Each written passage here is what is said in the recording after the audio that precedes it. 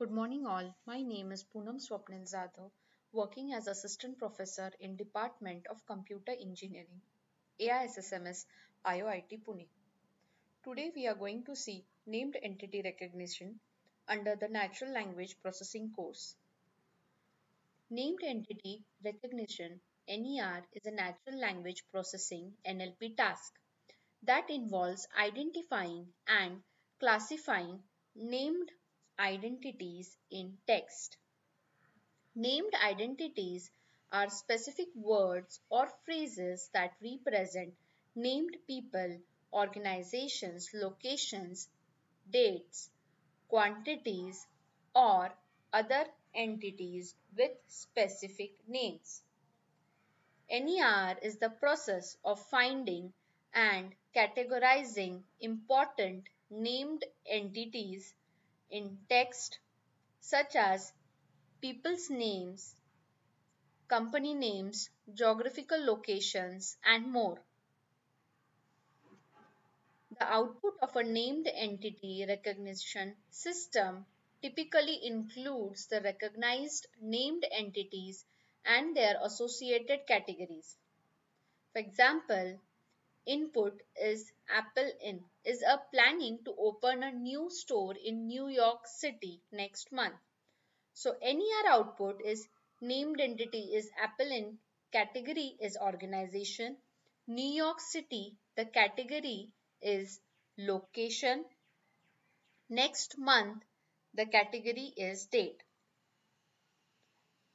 Building a named entity recognition NER system typically involves the steps like data collection.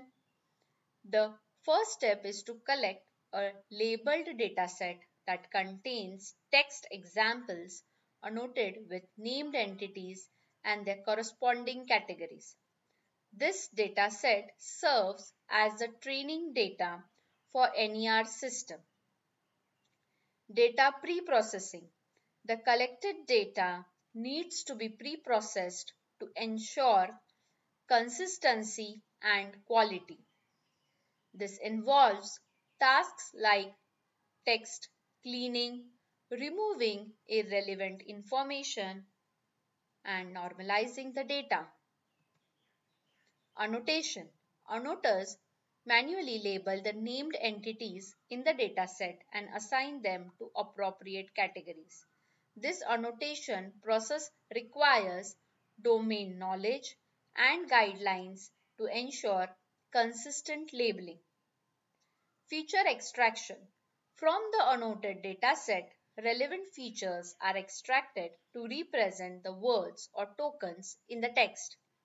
These features can include part of speech tags, word embeddings, context information, or linguistic features. Model selection. Choosing an appropriate machine learning or deep learning model for the NER. The popular choices are like conditional random fields, CRF, recurrent neural network, RNN, and most recently, transformer based models like BERT, bidirectional encoder representation from transformers. Training. The selected model is trained using the labeled dataset. During training, the model learns the patterns and the relationship between words and their corresponding named entity labels. The training process involves optimizing model parameters based on specified loss function. Model evaluation. The trained model is evaluated using a separate evaluation dataset that contains labeled examples not seen during training. Evaluation metrics such as precision, recall, F1 score are used to assess the model's performance in correctly identifying and classifying the named entities. Evaluating the NER system. Evaluating a named entity recognition system involves assessing its performance and effectiveness in correctly identifying and classifying named entities in text. Here are some common evaluation metrics and techniques used for NER systems.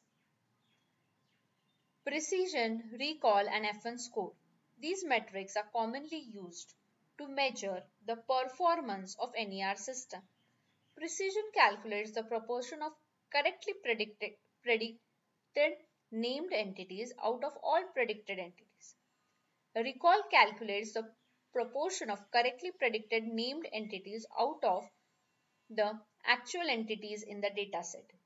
The F1 score is the harmonic mean of precision and recall, providing a single value that combines both the metrics. Cross-validation. Cross-validation is a technique used to evaluate the performance of a model by splitting the data into multiple folds or partitions. The model is trained on subset of data evaluated on remaining fold. This process is repeated multiple times and the evaluation results are averaged to get the overall performance estimate. I hope you all have understood the NER. Thank you.